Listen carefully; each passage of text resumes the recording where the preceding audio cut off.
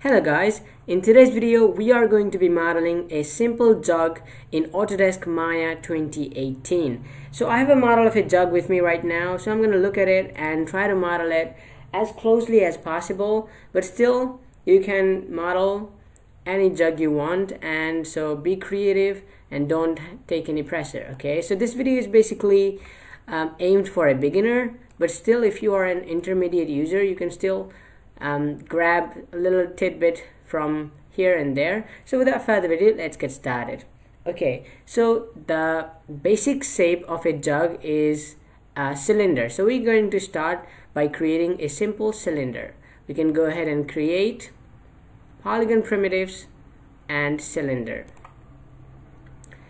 To frame in, we have to press F. So let's move that jug a little bit upwards, and from the side view we can do something like putting the pivot on the bottom. But before that, let's see on the attribute editor what we can change. So we can go into channel box and input polycylinder. So let's see, so we need around maybe 16 because we are going to smooth the jug. So I think 16 should be fine. 16 subdivision. And since so height we probably don't need for now, and on the cap we don't need anything, so we can probably go ahead and delete. Right click and hit face. You can hit your tab key and press so that it selects.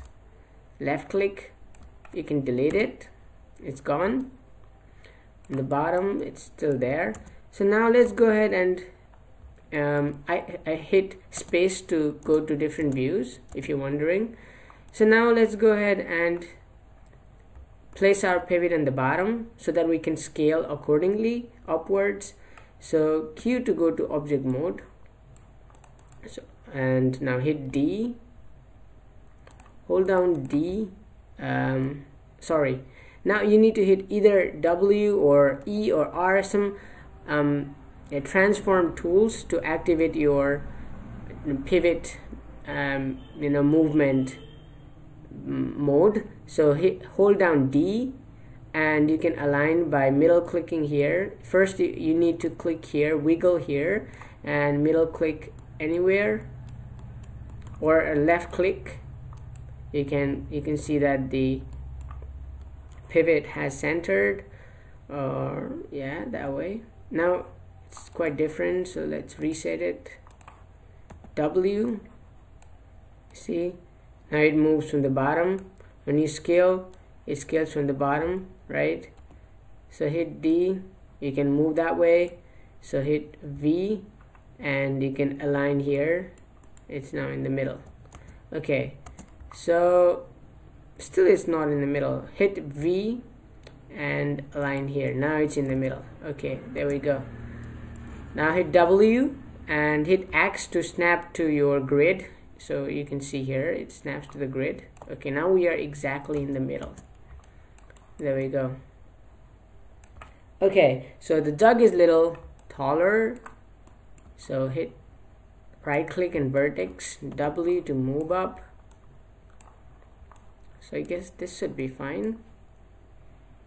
Okay, and this jug, we want a little bit of lip on the top. So what we can do is add an edge loop. So for that matter, go to mesh tools, insert edge loop, and we can add an edge loop right here, and right click in the face mode. Now Q to select, right? Shift double select on its adjacent edge, face, and double click. You'll select the whole edge loop. Now we can extrude by Control E, or we can go ahead and press this button, extrude. And we can pull this outwards, so we have a little lip there. And for the bottom, let's add an edge loop or bevel it. Okay, so right click into edge mode and double click this. It will select the whole edge loop. Now go into mesh tools and oh sorry, it's in edit mesh and bevel. Bevel, that my fraction is 0.03 and it's division 2. Let's make it 3 for now. Looks fine. And let's see our smooth mesh preview by hitting button 3.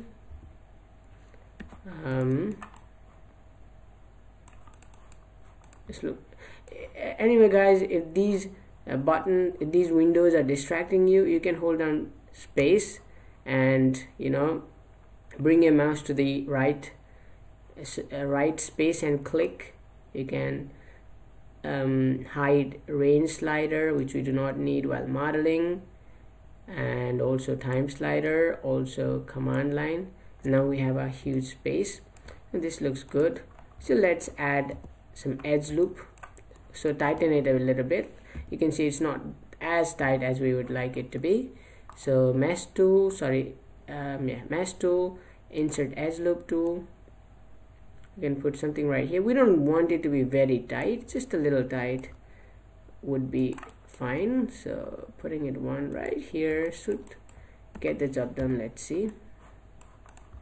Yeah, it looks fine. And for the bottom part, it looks good with that bevel on. And now let's go ahead and create the handle before we create the top part. I'm going to teach you a simple way of creating handle. What we're going to do is we're going to into our front view, and the general convention is starting your mesh facing the Z direction. So you are looking at the mesh heading the opposite Z. Okay, so you can see right here the axis shown on the screen here. Okay, space into front view. This is our front view. Now let's create a handle. Okay, so there are many ways to creating it. You can add a cube and extrude or any other way, but we are going to be using some other technique, which is creating curves. So create curve tools, CV curve tool. If you're using curves for the first time, don't worry, this is going to be very easy. So let's create some arbitrary points, and we can edit it later on, so you don't have to be rigid on where to place it. But still think about when you are putting curves, you might need more these control vertices than when you're creating straight lines, but still don't worry about them at all. For now, hit enter.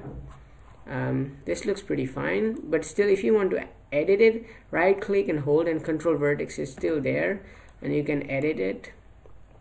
So this looks great. I'm enjoying it a lot, guys. And let's see, it was way better before. Now you can click here and middle mouse anywhere here. Since this this red axis is selected, so when you middle click right here, it will only move this this direction. So if you click in the middle, it will deselect. Now you can freely move anywhere. A little tip right there, and this guy also.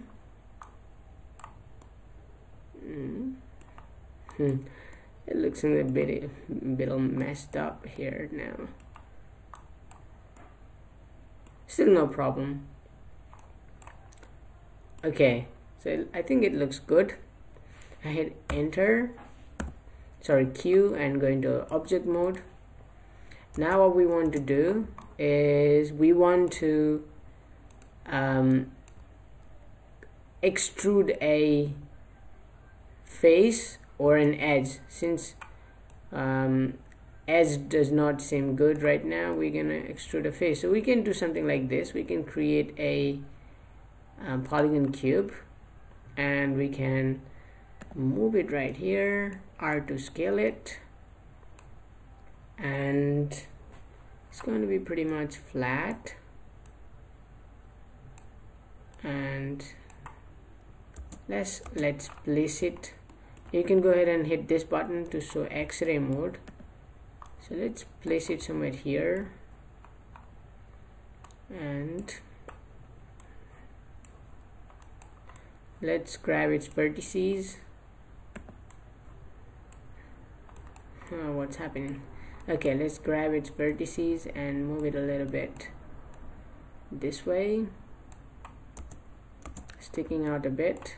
Now what we can do, really cool thing, is hold on face. Okay, so when we select face, shift select the curve, and what we can do is extrude.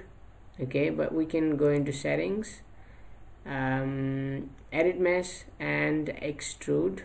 We can go into its setting by clicking on the box right here, and let's bump the division, although we can do it later on as well.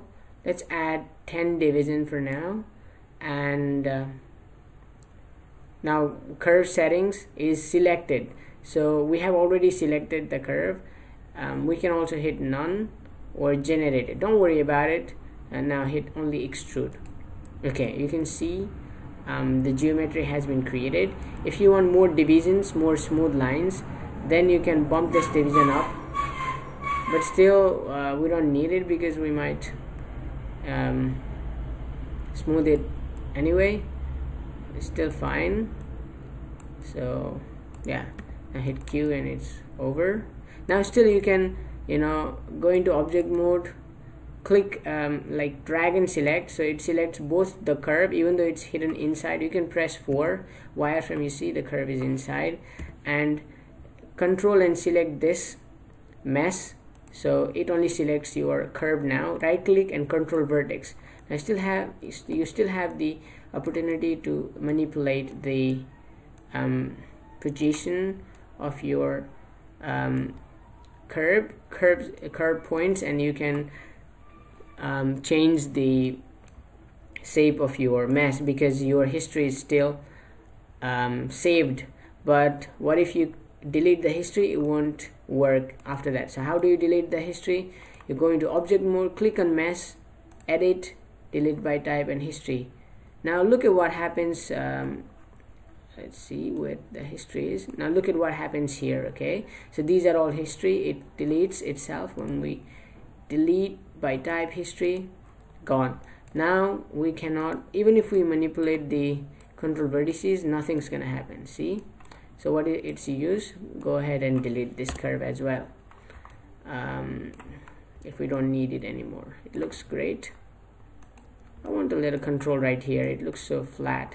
So let's add an edge loop. So I'm going to teach you other method as well, because the more methods we know, the easier it's going to be. Go into the edge mode, click on this edge, so hit down control, right click, edge ring utility, sorry this is not the option, edge ring utility right here, to edge ring and split. You can go ahead and watch it again if it was too fast. Now what happens is it places the edge loop right in the middle. So we could have done the insert edge loop tool as well, but this is another method. There are many methods to do the same thing, so don't worry about it. And I want to manipulate it a little bit. Go into your vertex mode, and probably it's going to be good from the side view. Hit W. Sorry, this one is also selected. I only need that one.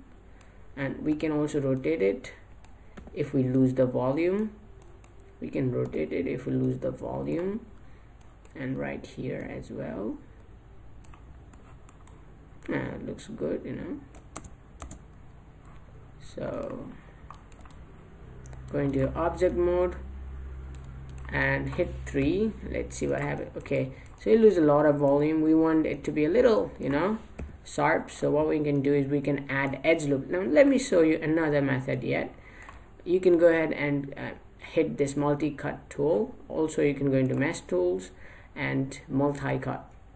You can now press control and hover around your mesh. You can see the preview of where it's going to cut. Now click the left mouse button, and you see we have inserted an edge loop here as well, and you can probably do right in the middle. Okay, and let's see. Now there we go, we have very sharp. We don't need the you know, the faces which is inside, so let's go ahead and kill the faces which is inside. So you go into face. Sorry, I selected accidentally. Go into face. So select these, control and select these, so we deselect them. Now delete. Now you see this is sharp. Okay, now go into object mode, press 5. So this is our jug, almost finished, right? Now let's go ahead and create the upper part. We can go ahead and create a let's see, we can create a polygon cylinder. That wouldn't be a problem. Hit W, and from our front view we can go ahead and scale this a bit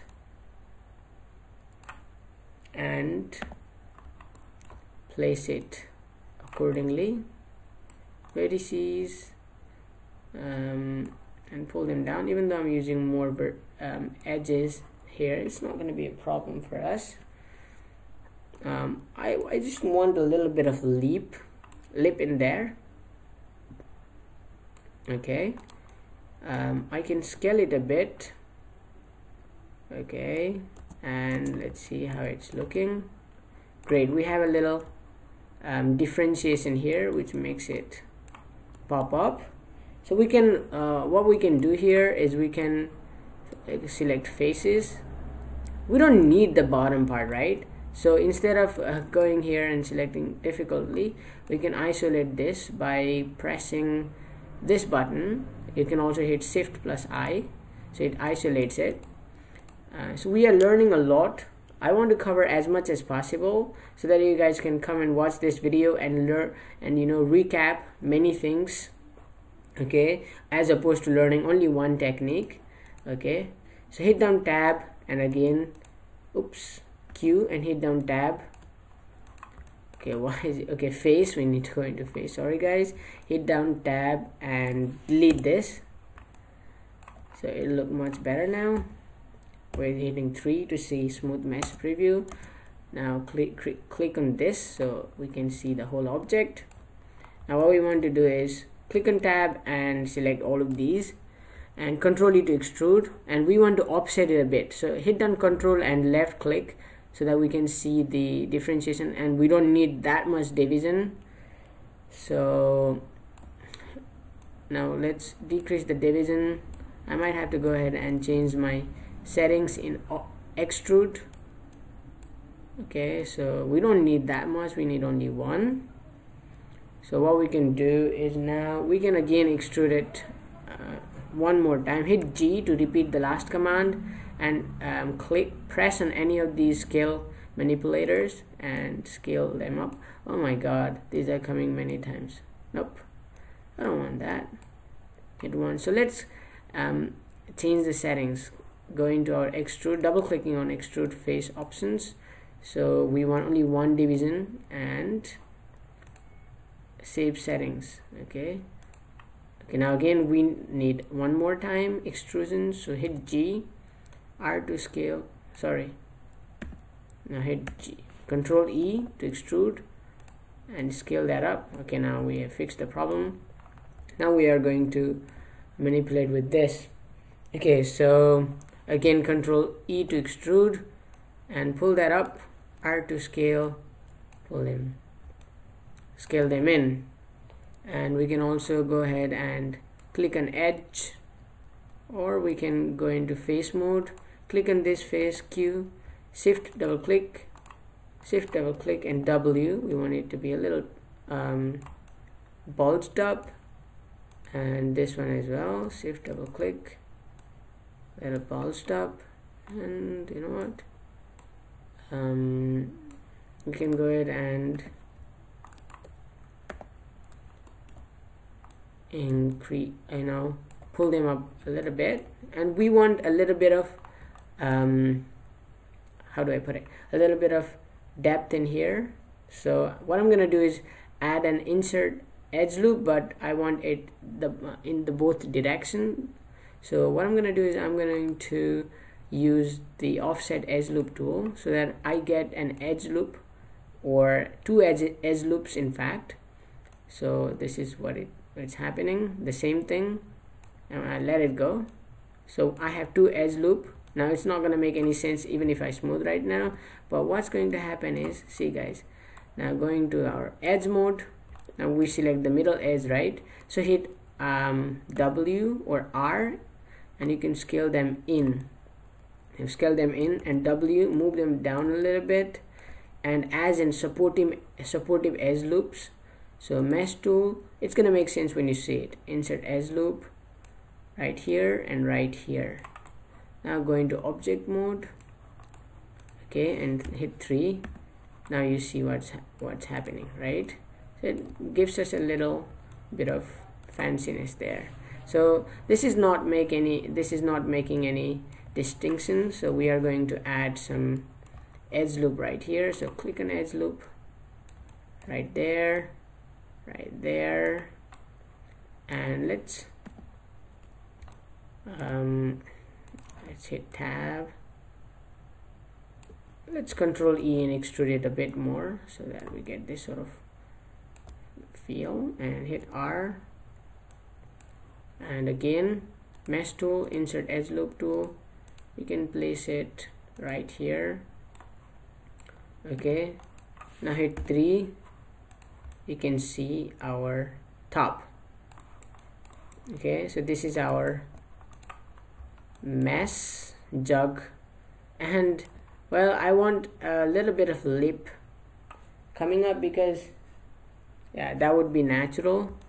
So it's still very easy. What you're going to do is right click and vertex, click on these vertices, hit down 4 so you see other vertices are not selected accidentally. So hit F to zoom in, W to pull them upwards a little bit, and let's add an edge loop the both way, here as well,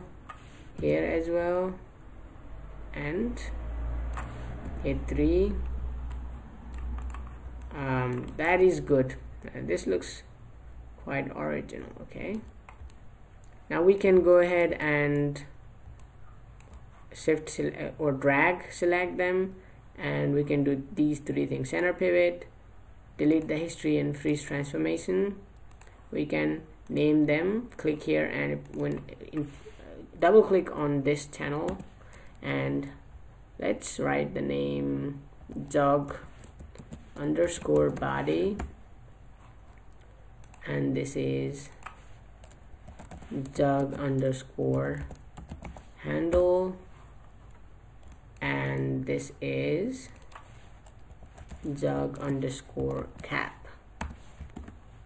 Okay, now when we go into our Windows outliner, we can see our body, handle, and cap. We want this to be a single object, so what we can do is hold drag select them and mesh combine. Now you can see a full mesh. Okay, so this is named JUG cap 1. You can rename it JUG.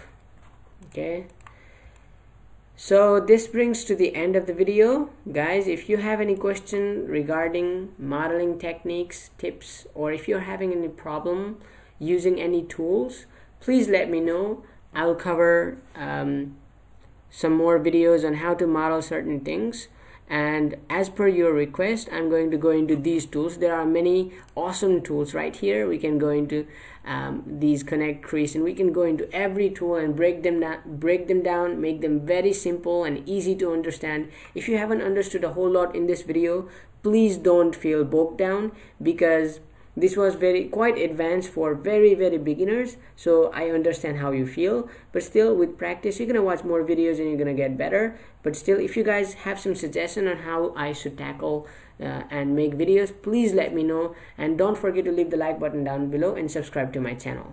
Thank you guys, and have a good day.